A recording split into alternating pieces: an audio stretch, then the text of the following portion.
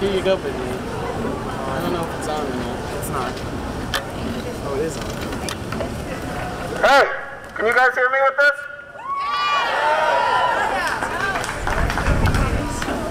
So what I'm going to ask you to do right now is the same thing that we did at Waterman to make sure that we're all social distancing proper. So put your arms out. For those of you who weren't there, I want you to have your full wingspan in between you and any other people.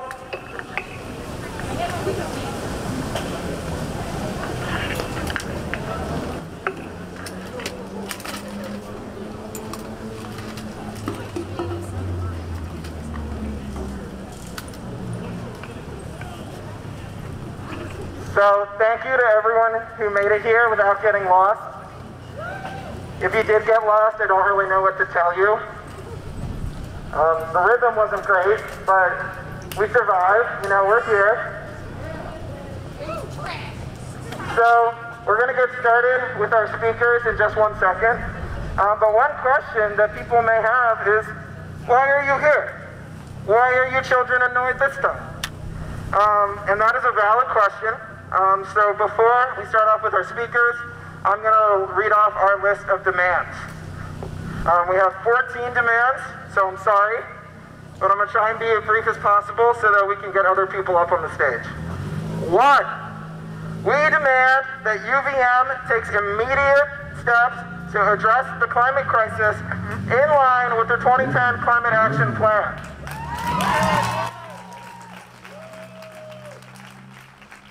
2, we demand that the City of Burlington enact mandatory rental weatherization.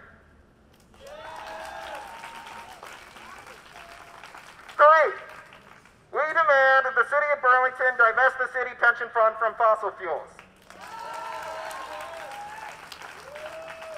4, we demand the City of Burlington adopt an ordinance banning new fossil fuel infrastructure on all new construction. 5, we demand the City of Burlington follow demands of the Black Perspective by terminating officers Corey Campbell and Joseph Coro from the Burlington Police Department, requiring that all police operating within Chittenden County work and consistently use body cameras, and that it become mandatory to release that footage to the public, and continuing to defund BPD, and continuing to invest in the BIPOC community and alternative strategies for community safety.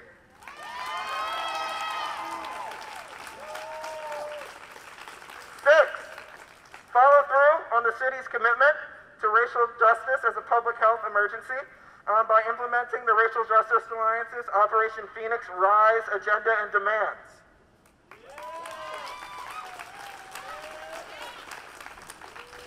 7, we demand that the Climate Solutions Caucus focus on the passage of the following legislation during the 2021 legislative session.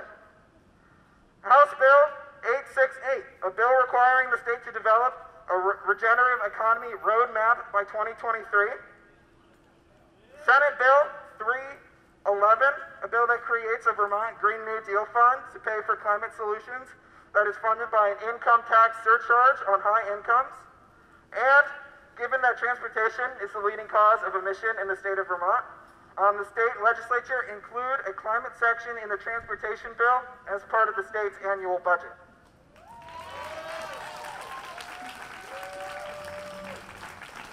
8, we demand that the state of Vermont passes legislation proposed by the Vermont Commission on Native American Affairs that protect the religious freedom and spiritual practices of Indigenous people. These practices support an ethic of environmental stewardship. We also demand that the state enact land reparation legislation as proposed in House Bill 897.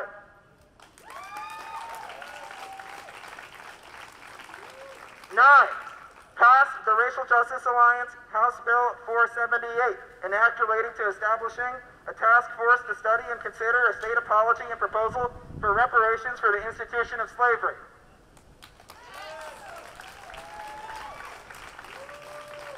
10, we demand that Phil Scott stop obstructing climate legislation and instead develop a comprehensive plan to address the climate crisis in Vermont that is consistent with the magnitude of the problem. We ask that all Vermonters consider Scott's failed leadership on climate change when voting for a gubernatorial candidate this year. 11, we demand that all F-35s be grounded immediately.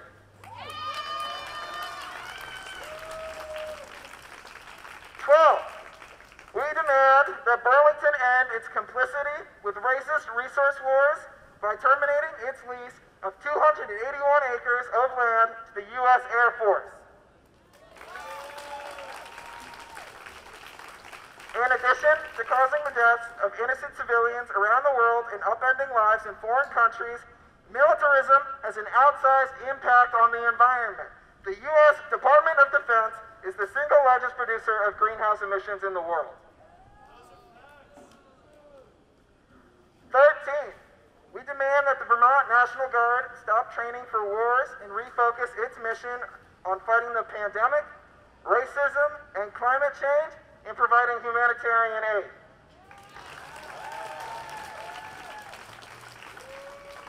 14, this is the last one. We demand a national Green New Deal that prioritizes social justice, science-based reductions in greenhouse gas emissions, in a 10-year timeline, deep cuts to the military budget, and a just transition that prioritizes the most vulnerable people and indigenous sovereignty.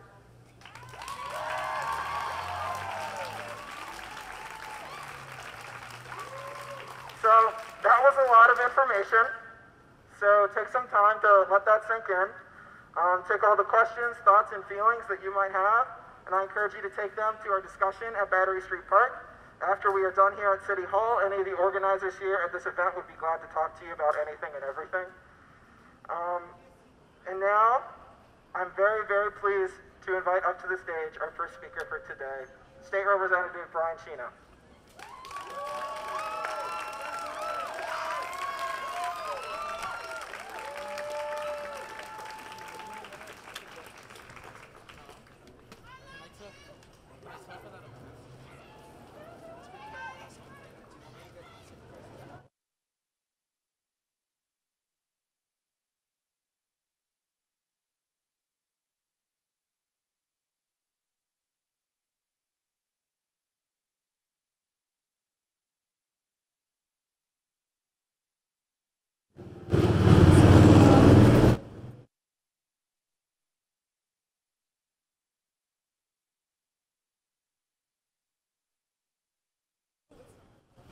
Thanks for your patience while we sterilize things. It's still weird getting used to this. So I know everybody's been loud for a minute, but I'm going to ask everyone to be quiet for a minute. Can you put your fists up? And for those who don't know, that when fists go up, we all be quiet and listen. So you can put your fists down, and if you're comfortable, close your eyes. And just take some deep breaths, slowly, in through your nose and out through your mouth. And just notice how it feels to breathe.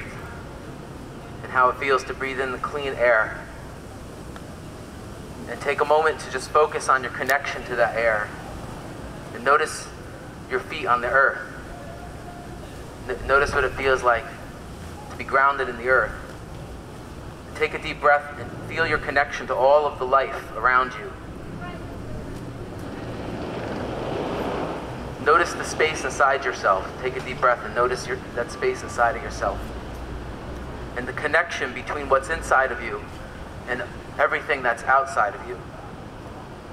And let's take a moment just to give thanks and feel gratitude to the wind, to the water, to the earth, to all of the plants, and all of the animals, and even all of the fungi, and to all of our relations in the web of life that sustain us. Thanks. Everybody say thanks. Thank you. Uli uni. That means thank you in Abenaki. Uli uni. So I just wanted to start out with a moment of gratitude for creation, but now I'm going to speak to you, my fellow human beings. So we are living out of balance with our environment, and there are many symptoms of this disease. One of the major symptoms is climate change due to greenhouse gas emissions. Our world is facing climate emergency, mass extinction, and ecological collapse as a consequence of human economic activity over the past 400 years, which did not account for the full impact of the economy on the environment or on the societies. Climate change is a major symptom of a greater illness, one that has been a terminal illness for so many species and cultures, and it will be the end for so many more if we do not bring ourselves back into balance with the web of life and with our Mother Earth. The imbalance of our modern way of life is deeply rooted in the history of colonization. Colonization laid the foundation for our current extractive economic system, which exploits the labor of people and depletes the resources of the planet. This society was built on land stolen from indigenous people and built on the backs of enslaved people, indentured servants, and low-wage workers and immigrants. Our history is filled with trauma and suffering, which haunts us to this very day. And until we acknowledge the roots of our problems, our current problems, in our past and in our history, we cannot create authentic solutions for our future. We need processes of truth and reconciliation for colonization and for the institution of slavery. We must acknowledge the connection between systemic racism and environmental justice. For example, the impact of hydroelectric dams in Quebec, or the mining of rare metals in Africa and South America on indigenous communities. Climate solutions that do not take into account racial and social justice are continuing the historic pattern of passing the true costs of our economy onto the most impacted people and the lands that they inhabit. So what do we do about it? To address climate change, we need a long-term plan to create a just transition from an extractive economy to a regenerative economy, one that moves from maintaining the legacy of colonization to manifesting collective liberation. Vermont must build resiliency and create a roadmap to guide us through this just transition from an extractive economy to a new economy that repairs and restores the earth. A regenerative economy is an economic system that works to regenerate natural and human resources. And in developing a regenerative economy, Vermont must engage people in their local communities to solve problems and find ways to combine solutions for the existing goals that we have, such as recycling, greenhouse gas reduction, and wastewater management. Economic control should be rooted in our local communities, and people should have increased power over the decisions that affect their lives through direct democracy, such as regional people's assemblies. The regenerative economy should retain and restore cultures and traditions while recognizing that some of our practices of the past are harmful and need to go, and we need to adapt for the greater good. A regenerative economy will transition away from practices that engage in extraction of natural resources and will instead advance ecological restoration and preserve biodiversity by both protecting and regenerating natural resources.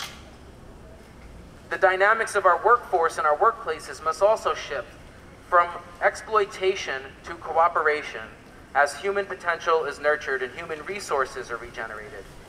All present and all future economic development should always account for social equity and environmental protection and the ecological and social well-being of all people and of all life. Because there cannot be economic justice without racial justice and social equity. The new economy must recognize and rectify the intersection of systematized oppressions.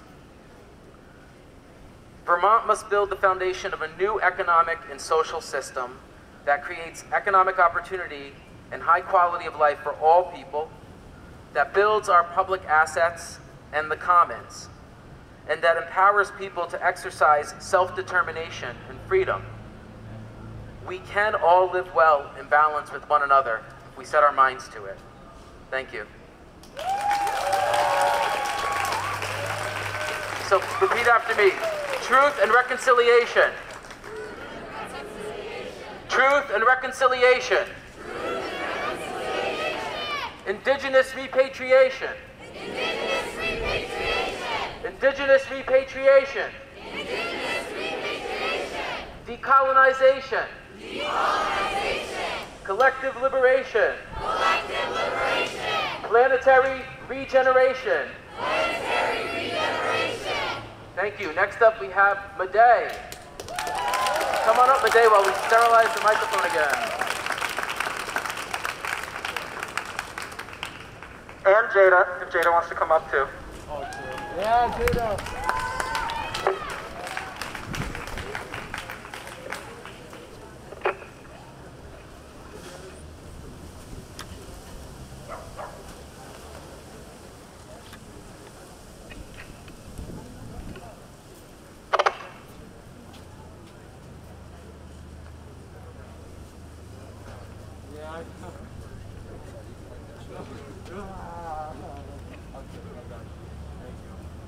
Hello?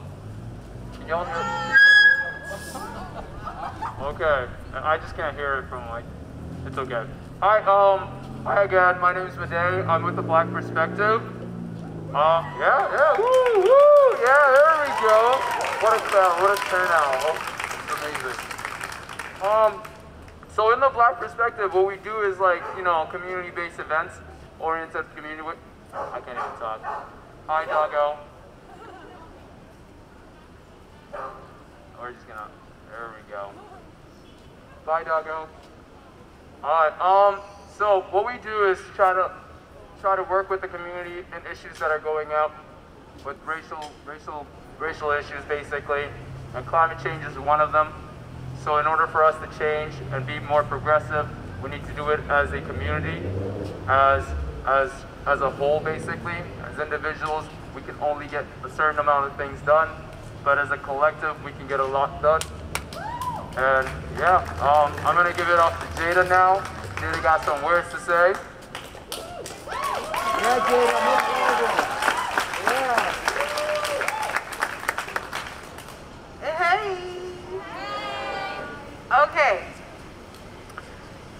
So I got a few things I gotta get off my chest. This is a cute turnout. But where is everyone? I don't believe that we can thrive if we don't sustain our planet. Like, there can be no life without an earth. Like, you know? I haven't been to Mars. I hear the weather's great, but I feel like they won't let black people in Mars, you know? I feel like the aliens, they're mad racist. I'm just guessing. I don't have like proof or anything. Don't quote me on that. Okay. No, thank y'all for coming out in support of climate justice. I love that shit. Climate justice equals racial justice, yes.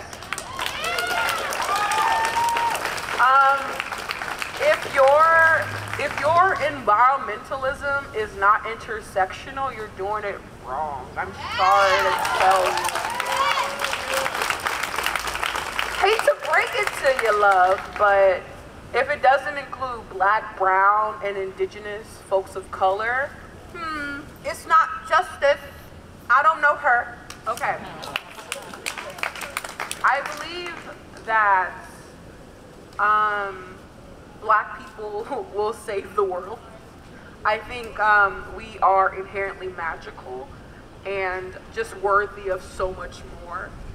And I feel as though, since y'all are here, you also believe that with me. Word. Okay, cool. I'm glad we're on the same page and everything.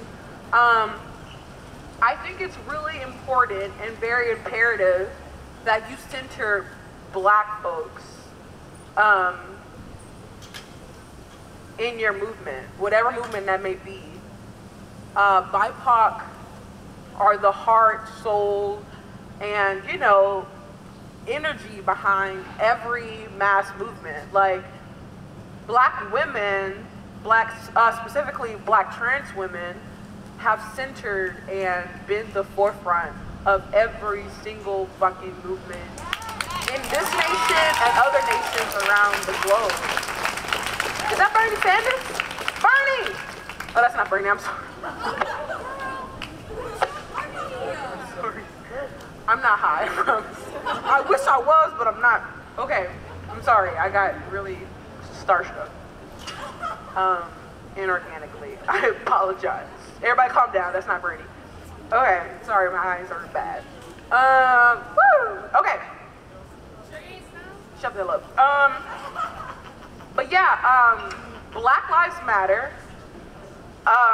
Black joy matters. Black futures matters. I think there's this misconception that to support Black lives means to just like show up and have a sign, right? But no, it means to protect. And whenever you're in a space with a Black person, you don't have to speak up for us, just pass the fucking mic, you know? We can speak for ourselves. It's been freaking centuries, it's been fucking centuries of people speaking for us. Like, we don't need that. We never asked for it, we never requested it. We never, wrote it down and passed it to someone. I just stuttered, I'm so sorry. Excuse me. But yeah, I think it's really, really beneficial to have a Black friend. And not a Black friend meaning like a token, like someone you just call to not look racist. No, an actual friend, like someone you love and can depend on, because Black people are magic. And when you love a Black person, you are saving the world. So Black love is crime and justice. If you didn't know. Okay, I want y'all to move a little closer to me. Is that okay? Just move a little closer. Still, maintaining social distance. We're gonna do something. Yeah, we want the wingspan, so we want you to look closer. Thank you. Okay. So we're gonna do a little something, because y'all gotta redeem yourselves, because that shit y'all pulled walking up Main Street was some bullshit. I don't want to see that again. You heard me? It triggered me and my homegirls. Don't do that shit. Okay, I'm sorry. I didn't mean to yell, but come on, catch the beat. Okay, so I want y'all to snap. Okay. Oh, y'all sound good. Okay, so y'all can snap. They can snap. It was snappy. It was clapping through them off. Okay, I got it. Y'all should have told me that y'all were snappers. Okay. Keep that beat. Don't lose it. Hey. Hey. Okay. Y'all like that? All right. Okay. Okay. Indigenous rights. On beat. Keep that snap. Don't lose that snap. Indigenous rights. Indigenous rights. Indigenous rights. Indigenous rights. Louder. Indigenous rights. Indigenous rights. Indigenous rights. Indigenous rights. Indigenous repatriation. Indigenous repatriation. Indigenous rights. Indigenous rights. Indigenous rights. Indigenous rights. Keep that snap going. Keep that snap going. Oh! I feel like freestyling. No, I'm not gonna do it. Keep that snap go. I need that snap. Louder. Can y'all snap a little louder? 2 fingers, 2 fingers. I mean 2 hands. Okay.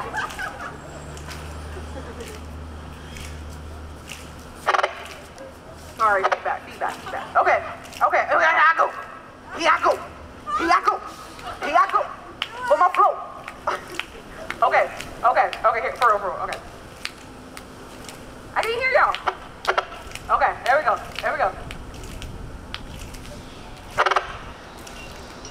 So we own Church Street, just you and me. Climate justice, you heard this. Climate justice.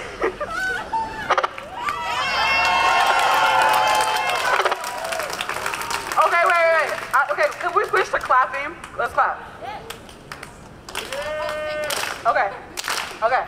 That's good. Can y'all hear me? Okay. When I say rev up, you say Lucian. Rev up. Rev up. Rev up. Rev up. Rev up. Rev up. No air pollution. Get it? It rhymes. It rhymes. Okay. Hey. Oh. Hey. Oh. Hey. Oh. Cool. Stop clapping. Okay. I have successfully stoned. You are welcome. I'm not the speaker.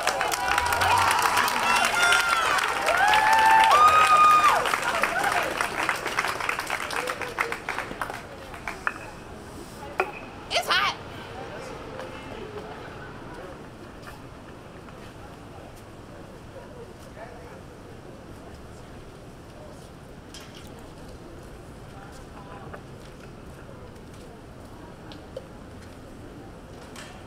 Hello.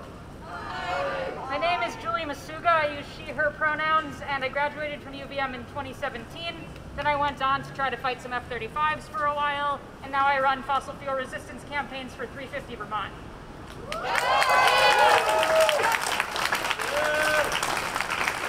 Today, I want to talk to you about literal and figurative bullshit. I'm glad it's okay to swear here, because there's a lot to swear about right now. Yeah. I work at a job that should have been obsolete decades ago, yet I still hear how my generation makes older generations hopeful. So often they use this hope to recuse themselves from taking action, and a messiah complex surrounds figures like Greta Thunberg. Meanwhile, companies like Vermont Gas promise net zero by 2050. I'll be nearly 60 by then if I live that long. Maybe I'm coming off as brusque, but I'm not here to give you platitudes about working together. You all clearly know how to do that already. I'm here to tell you what I see.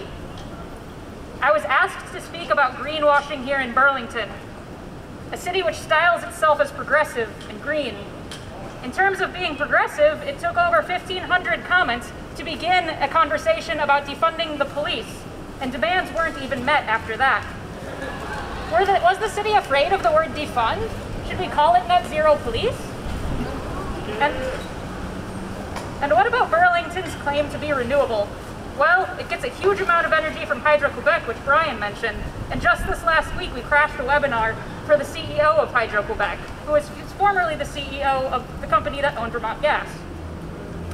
She said of the indigenous spokes that she had apparently spoken to, quote, "They were thinking with their hearts and not their heads." Wow. That's somehow even more troubling than when she told me fossil fuel was not chocolate. She said that. But hey, snark aside, she's a woman CEO, so I guess using feminism as a front for fracking is what I should have done. Let me paint you a picture of 350 Vermont's work. A Black Lives Matter and a rainbow flag dangle beneath Vermont Gas's fancy new logo at their headquarters. Outside their headquarters are protesters, and inside their pipeline is poison. And where is this gas coming from in the first place? Over 2,000 miles away on Lubicon Cree First Nations territory in so-called Alberta. The pipeline was built by imported workers from a company called Michaels, which is also building Keystone XL and parts of the border wall. More recently, Vermont Gas began the literal and figurative bullshit phase of their campaign to keep fracking alive. So-called renewable natural gas, or biogas, which relies on waste and will eventually require land grabs. Vermont Gas has about 2% of this renewable, quote-unquote renewable project, which is analogous to telling a cancer patient you've cured about 2% of their cancer, but they'll be fine. In short, you can pay attention to this part, it's gonna get convoluted, real quick. In short, you can pay a tariff for some of your gas to be imported from Canada, which is trash, which then props up the fracking industry and perpetuates the exploitation of indigenous people in addition to worsening the climate crisis. But I guess we can call this climate solution, right? Are there any business majors that want to invest in that? Great. So We have been working for years to stop the build-out of Vermont Gas's pipeline infrastructure. We stopped it from going under Lake Champlain, to Rutland, to Bristol, and to Moncton. Still, the one phase of the pipeline that was actually built is wrapped up in litigation over safety and construction concerns. During the ongoing investigation, when folks smelled a gas leak near the pipeline, someone noted Mr. St. Hilaire, VP of Operations, informed us that it was probably just the smell of rotting hay. I'm serious, the guy in charge of the pipeline said that. I'm actually quite a serious person. I'm going to get back to that right now. We don't do this work because we're deluded by hope. I don't believe we will see some triumphant moment where we win and suffering and oppression are canceled. We do this work because we can ease just a little bit of the suffering. We block trains carrying 10,000 tons of coal. We divest our schools from fossil fuels. We care for each other, and it is an honor to be part of that. Before I go, and speaking of stopping coal and gas, there are two events I'd like to tell you about real quick. Monday, 5 to 6 p.m. at Oak Ledge Park, there will be an info session for the No Coal, No Gas campaign, which is trying to shut down the last major coal plant in the region. And tomorrow from 9 to 4 will be a nonviolent direct action training online hosted by 350 Vermont, No Coal, No Gas, and the Climate Disobedience Center in preparation for the upcoming election. Thank you.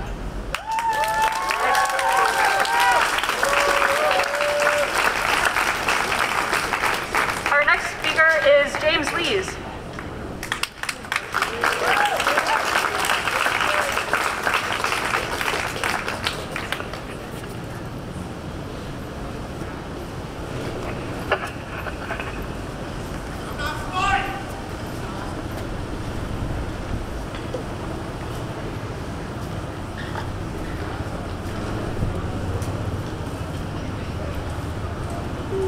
In 1967, Martin Luther King identified the U.S. government as, quote, the greatest purveyor of violence in the world.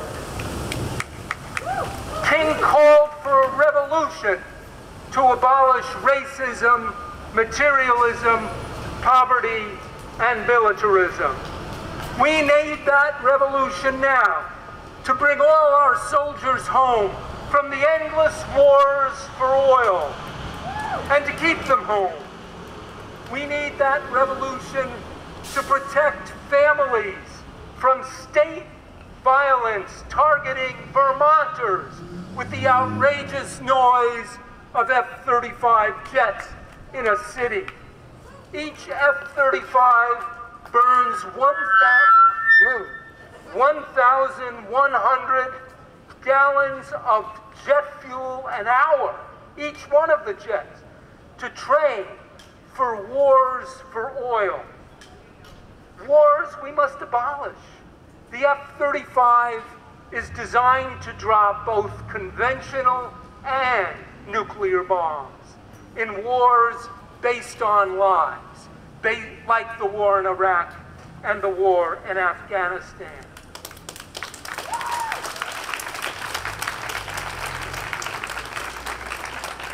But the F-35 cannot protect us from climate change, from hurricanes or pandemics. The F-35 cannot protect us from racist, systematic racism or killer cops, or from a failed criminal justice system that stuffs the jails with black and brown people while letting the billionaires who run these drug companies that inflicted huge damage with their opioids go scot-free. Or the people who've inflicted the F-35 on Winooski.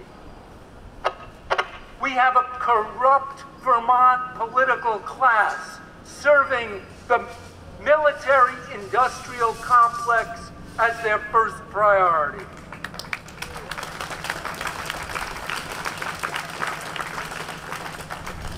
The F-35 cannot protect us from income inequality, from job loss, or from evictions. The F-35 cannot protect women, African Americans, immigrants, refugees, LGBTQ, or veterans. The F-35 program drains $1.4 trillion from healthcare, education, and affordable housing. The F-35 does not fight the billionaire class, the people who give us all of these horrors, or the fossil fuel industry, or the white nationalists. It does not drive money out of politics. It does not abolish tuition or student debt. The F-35 doesn't do very much for the American people or for Vermonters. F-35 flights in a city are for practice making war against poor people of color in oil-rich countries. That's what all these military forces have been doing since the Vietnam War. That is why they chose Burlington instead of the 5 other locations that were far away from populated areas. The runway in Burlington aims at Winooski. They knew that. The military gets to practice the intentional neglect they're going to impose on these poor countries in the Middle East and other places, in Venezuela, in Iran, and any place they want to go after people. They're practicing on the most ethnically diverse working class city in the state. This is what the Air Force itself calls disproportionate impact on low-income and minority populations. The F-35 is environmental racism on steroids, and it's got to be abolished.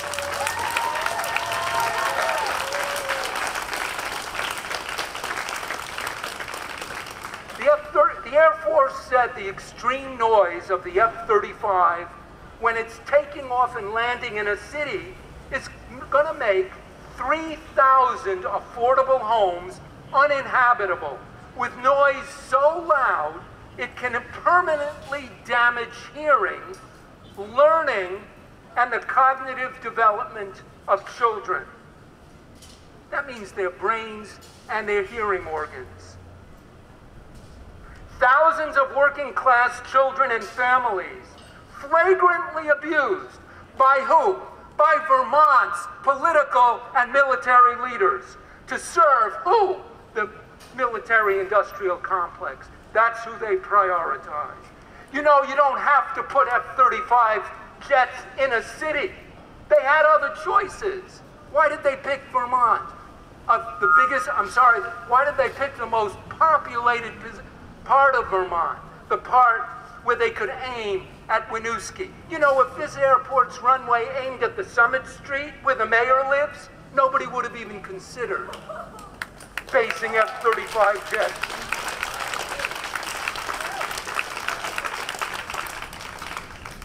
F-35 training flights in a city benefit only the 1%.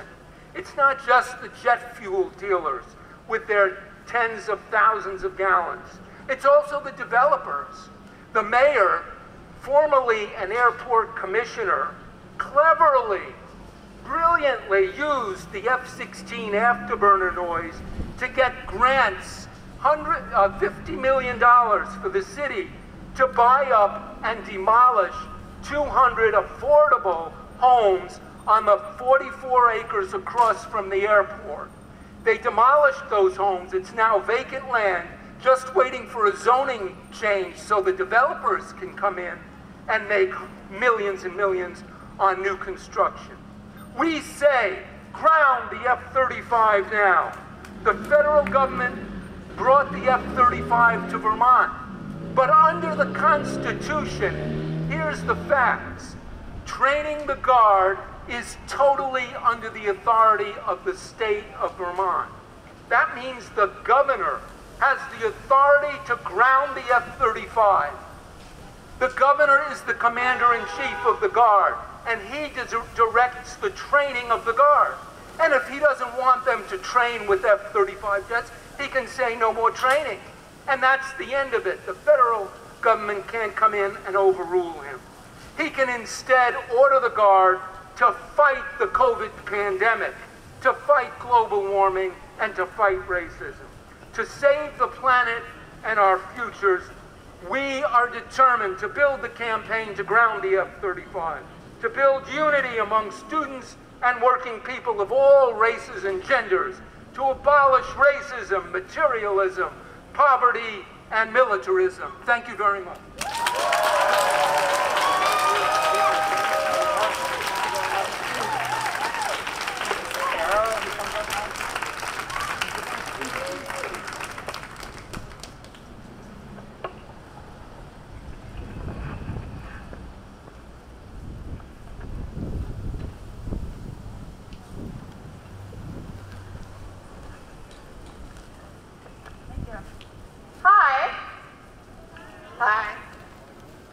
I think I was asked to speak today because I'm a mom, as you may have noticed.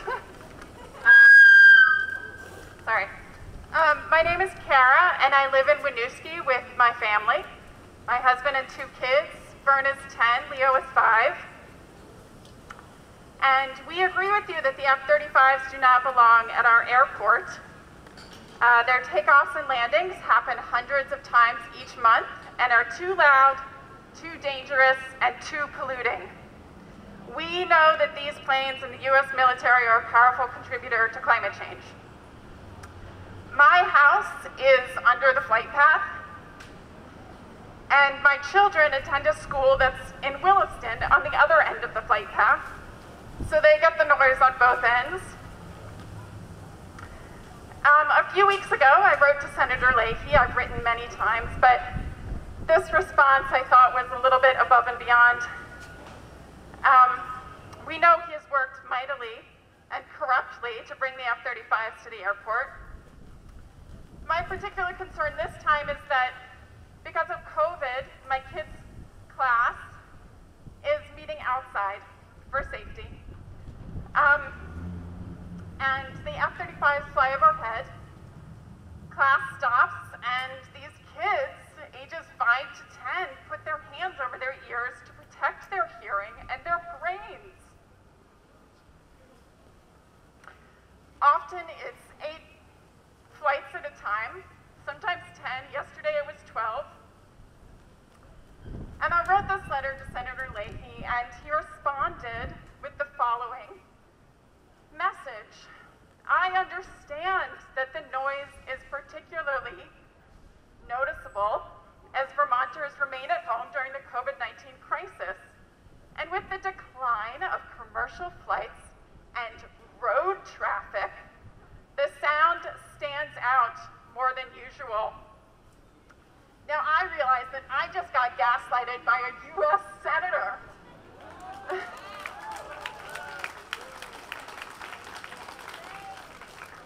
So let me repeat what he said.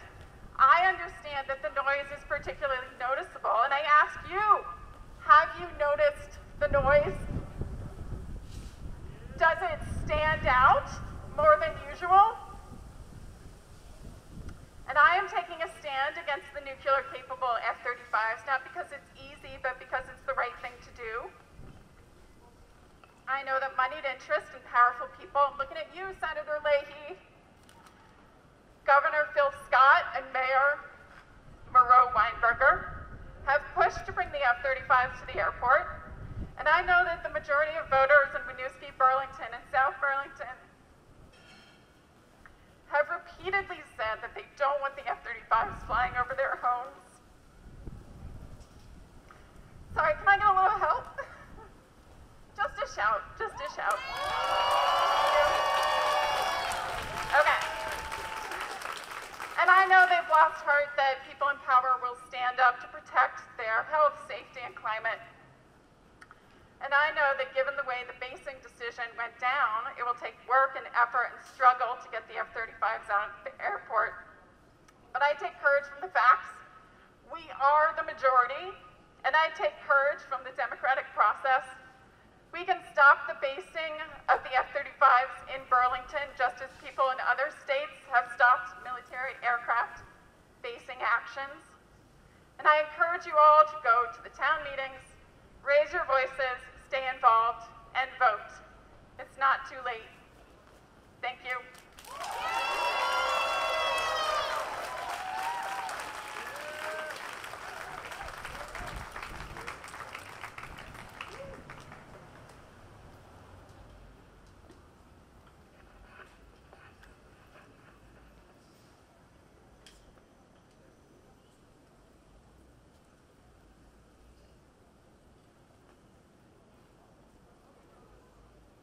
Hi everyone, my name's Maria. My name's Maria. I'm a member of Community Voices for Immigrant Rights, also known as CVIR. As most of you know, the issue of climate change and climate justice and migration are intimately tied. Before colonization, indigenous peoples were able to move around freely, taking care of their needs and those of the earth. As white people began colonizing the world, we built walls and stole what was not ours, causing death and destruction. As this continued for centuries, people of color all over the world were stripped of their livelihoods and forced to look elsewhere for work, shelter, and food.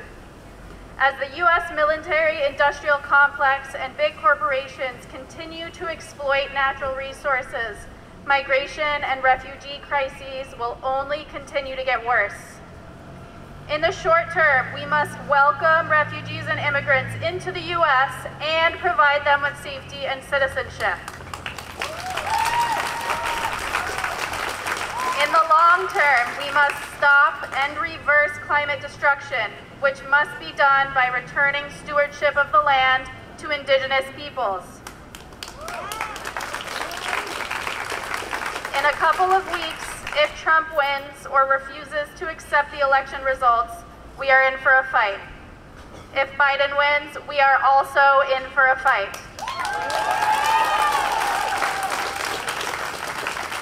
For this reason, CVIR and other organizations are planning a People's Summit. Our vision for the People's Summit is to create a space that allows organizations and activists in Vermont to deepen relationships, reflect on where we've been and where we are going, recommit to the fight for justice regardless of the election outcome, and come up with new ways we can all operate in deeper solidarity with one another. The details for the summit are still being planned. Some ideas so far are help unaffiliated activists find their organizational home, create space to welcome people who don't consider themselves activists, and talk about how our movement can bring new people in, share resources and knowledge across groups to ease the burden of this work, have fun, heal, and nourish. We envision this primarily being a virtual event over a couple of days with workshops, panels, discussions, etc. We are also exploring the possibility of having a socially distanced outdoor component for some fun and art. Our goal is to hold the summit in early December. All are welcome to help us start planning now. So talk to your friends, your organizations, and see if they are interested in collaborating with us. Join us at our next planning meeting Wednesday at 8 p.m. You can email me or get looped in the message on Facebook through CVIR's Facebook.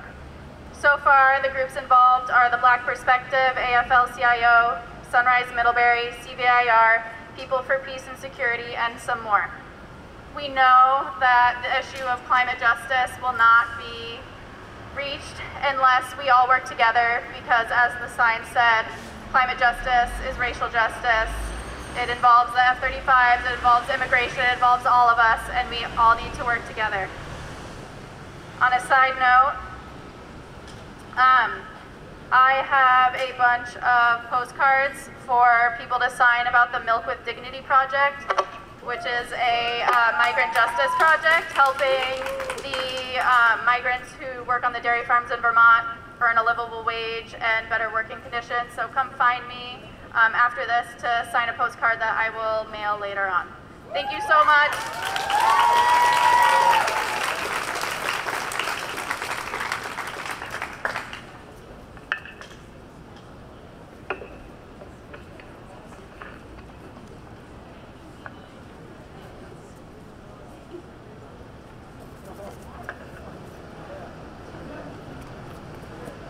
Thanks everyone for being here. There's only a few more speakers left, and then I'm really excited to join everyone down at Battery Park for some teach-ins so we can turn all of this energy into action moving forward. My name is Jack Hansen. I'm a city councilor in Burlington, and I'm a climate activist. I work on sustainable transportation issues. I'm going to perform in a few minutes a poem for you all, but first I just wanted to say a couple words. If you're here today, it's because you know that something is wrong. Something is deeply, deeply wrong. And you know that it's on us to do something about that. The biggest thing I think we need to do is instill in ourselves, and especially in young people that we know, is that nobody's going to come in and fix the issue of the climate crisis for us, or the issue of systemic racism, or any of the major challenges we face. Nobody else is going to come from above and fix those challenges. It's on us, and we need to all step up. And the future is ours, so we're either going to do it or it's not going to happen. So thank you all for being here and stepping up to take action, and I hope that that continues every day going forward. And really what this is about is, do we think that this is something worth fighting for? With the climate crisis, everything that we know and love is on the line. So that's what we're out there fighting for every single day. And I really appreciate what the last speaker said about bringing people in who don't necessarily see themselves as an activist. I think it's important for all of us to realize that no matter what type of person you are, no matter what your skill set is, you have a role in this movement, and you have so much to contribute to move this movement forward. And that could look different for everyone. So please just find ways to get involved and use your unique skills and talents to move this forward. And I promise you have so much to gain as well from being a part of this. So thank you all for being part of this community, and I'm just going to do a poem briefly.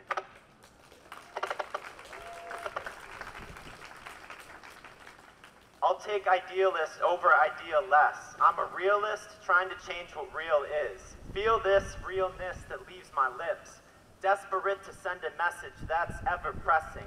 It's depressing that we see so few expressing anything when this is affecting everything. So I'm addressing what is vexing me. I guess I'm venting. But I'm an activist, staying active and passionate. The passion innate, and I'm in it for the average. Against the avarice and the bad habits. It's an upcliff battle that we're trying to grapple with. Climb it up like scaffolding. We don't have to live as we live. That's why I have to give all I have to give. No additives or preservatives, let's keep it natural. Back to the basics before there was capital. I'll never give up because I'm continuing this great struggle. Even if I can't make magic like a muggle, I'll do what I can. That's all I can do, and if you make an honest effort, I'm proud of you too. Because I'm nowhere near greatness, I probably never will be. But I'll keep trying to improve until the day it kills me. What wills me is the people who brought the passion to what they believed in. I'd like to be a fraction. As noble as these people, always reaching high towards the sky like a steeple. I'd only hope to be as dope as these folks who have given everything, their passion and skills. So let's keep rising up like windmills. Thank you.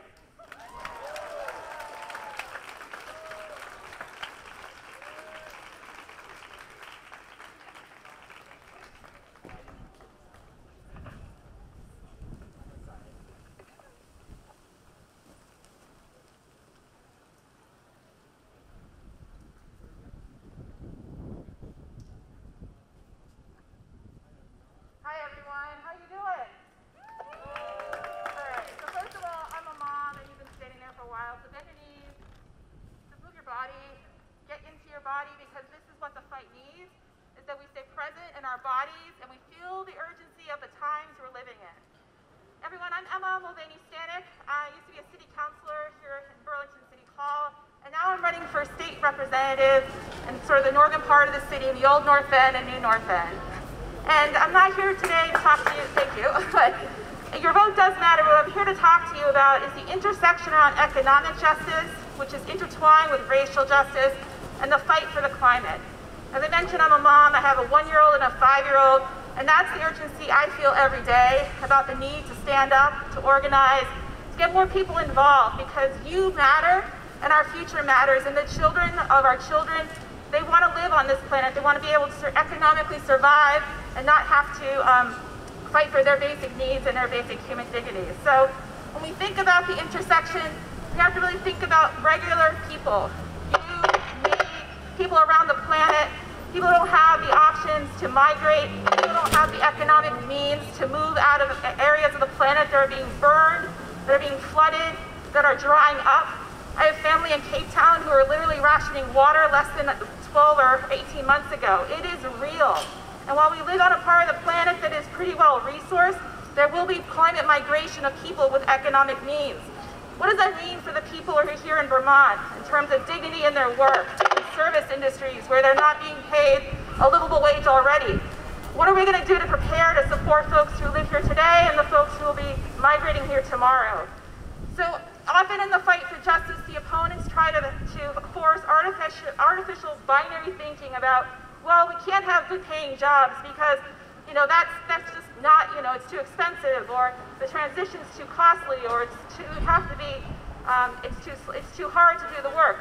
And yet when we look at poor people and where they're living, they also get forced to be questioned about they're living in places, and why can't they just move? Why can't they just migrate somewhere after a hurricane decimates where they live? Well, we have to really, again, center the discussion around workers and regular people and make sure that they are centered in the change we're trying to make. Because when people who are impacted the most are at the table, change happens. We have to imagine a different possibility. So when we hear about things like the Green New Deal, the Red New Deal, there are paths towards the future, there are paths towards possibility on what we can do. But we need bold political courage because climate change is a bold problem. And you know, people who are running for office need to really stand up and come to play and really make sure that we're not slapping Band-Aids and short-term policies on really big problems. All right, let me focus where I am on my notes here. See, mom problems, right? Pandemic parenting is real, by the way. All right, so what are the alternatives? Well, we can increase wages for work that's around energy efficiency. We can increase wages for jobs that build a sustainable energy jobs for our future. We can increase wages for low carbon work that is about building local communities, climate for childcare workers and educators and frontline essential workers. And we have to do all of this by centering our BIPOC brothers and sisters and our siblings. We have to look for women and non-gender binary people. We have to really make sure these are jobs for the future that are about people's well-being, their social well-being, their economic well-being. So a couple of final thoughts. These jobs also should be unionized. Unions lift people from the bottom up. They democratize our workplaces. They give people a voice in the workplace.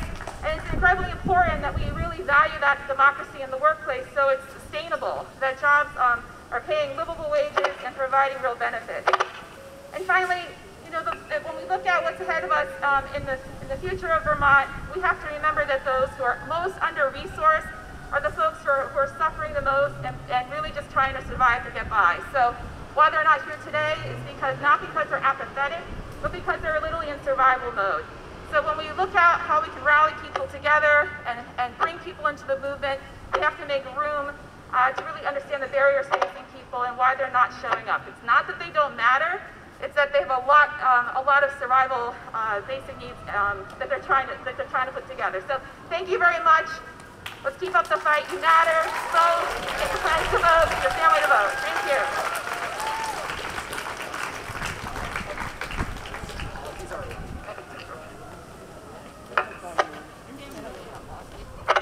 I tried. I know you tried, man.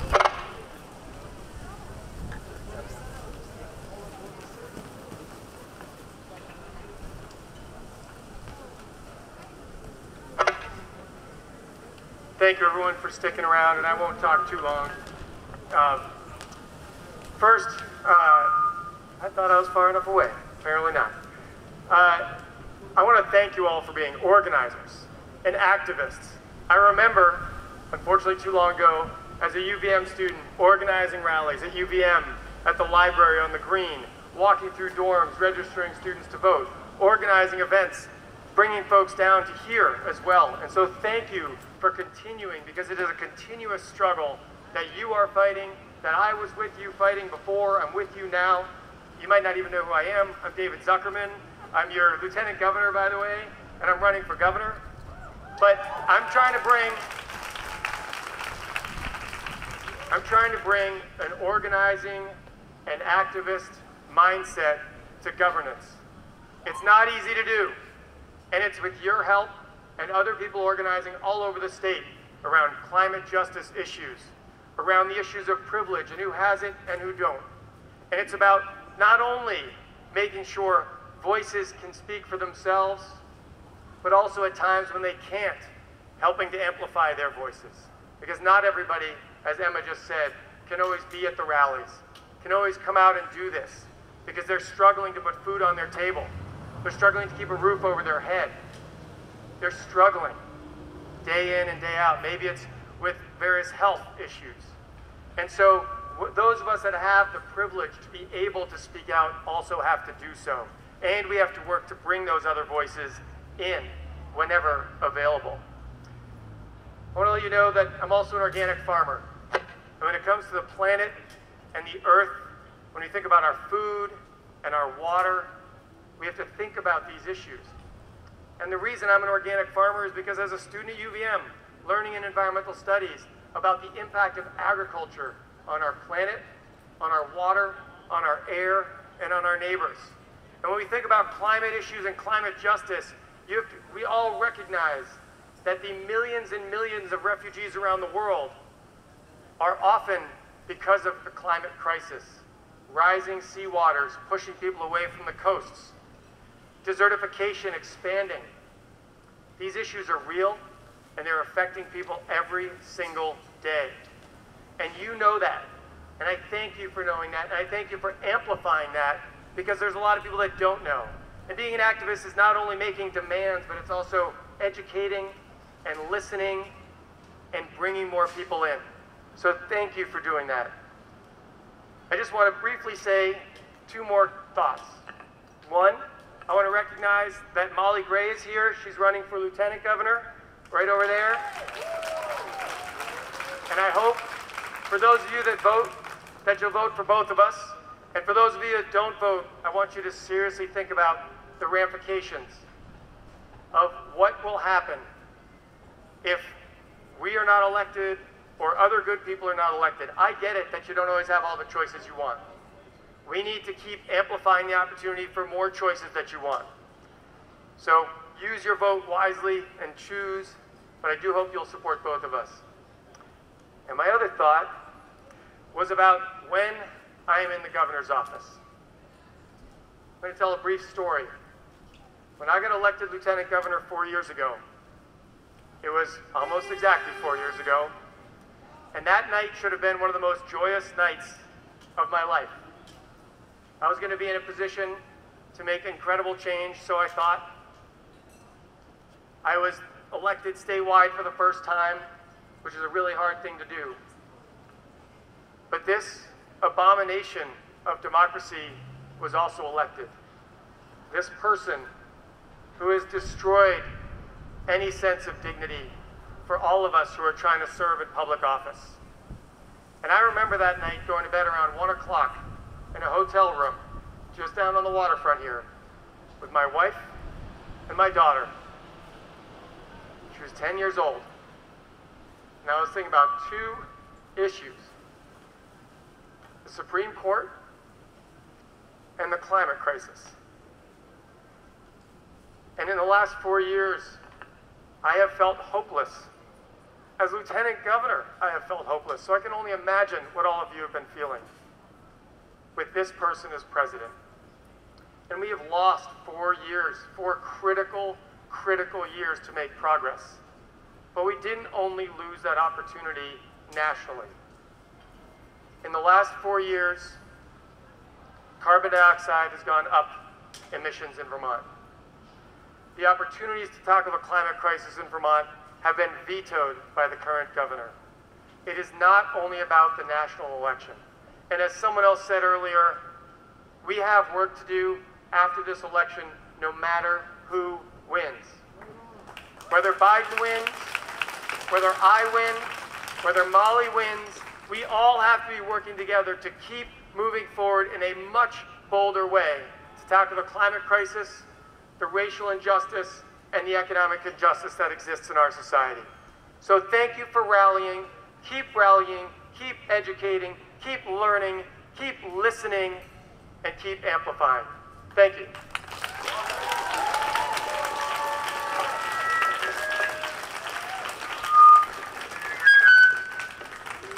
Wow. Can I get another applause for David Zuckerman real quick? Can you raise your hands if you're going to go vote for David Zuckerman, or you've already voted for David Zuckerman? That's too bad. And just one last, maybe David can close his ears, but can we get like a fuck Bill Scott real quick? All right. Fuck Bill Scott.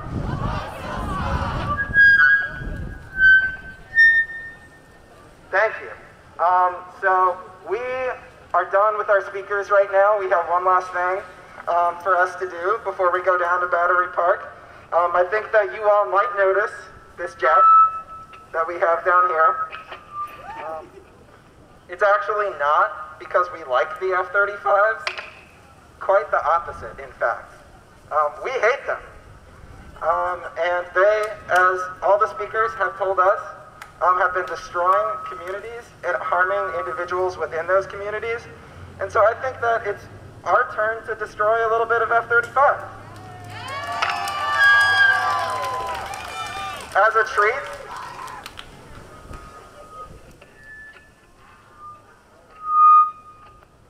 y'all want to come hit this thing?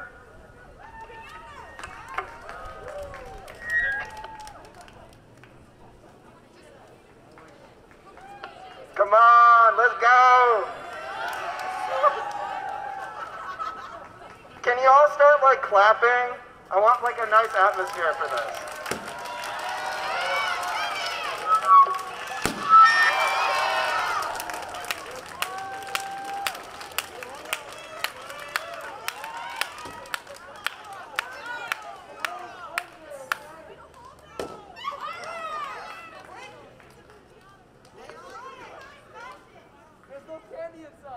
I'm sorry, there's only healthcare.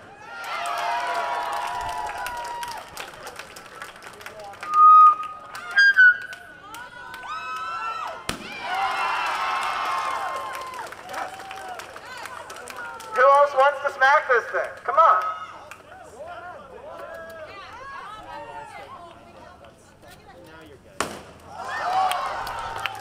Oh, yes.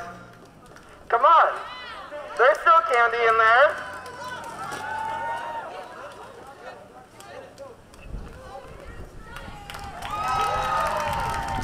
Somebody should really take out that cockpit. A little birdie told me that there are some nasty, nasty mayors in that cockpit.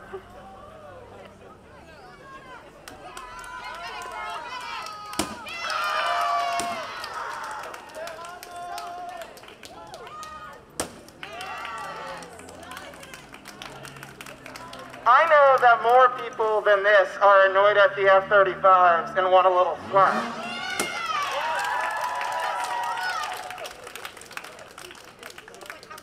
This is actually the biggest piñata that we'll ever open because we knock this shit down and we pull out healthcare for our communities.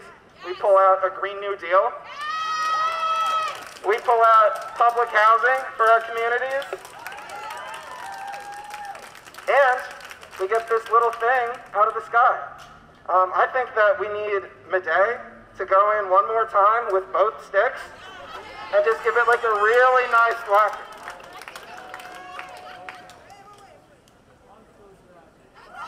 Come on, Madej, you got this. Hey!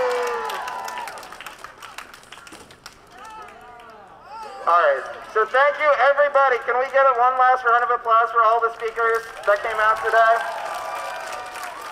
So now we're going to go transition to the teach-in section at Battery Park, featuring Beverly Little Thunder of the Standing Rock Lakota Band, talking about the intersection of Indigenous sovereignty and climate justice, which I think is a very, very important topic for us to all hear about.